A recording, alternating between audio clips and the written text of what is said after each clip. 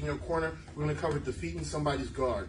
We teach all our students guards up, chin down, so it makes it really hard to defeat somebody who keeps a really tight guard, especially when you watch boxing and kickboxing. So here's one way to defeat somebody's guard. His guards are up. Just real quick, I go cross hook. I see he has a tight guard. Now on the second cross, I'm not throwing across to land across, I'm throwing across to rip the guards down.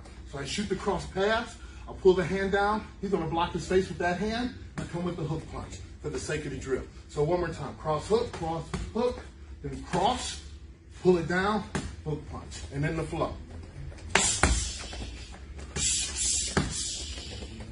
That's coaches in your corner.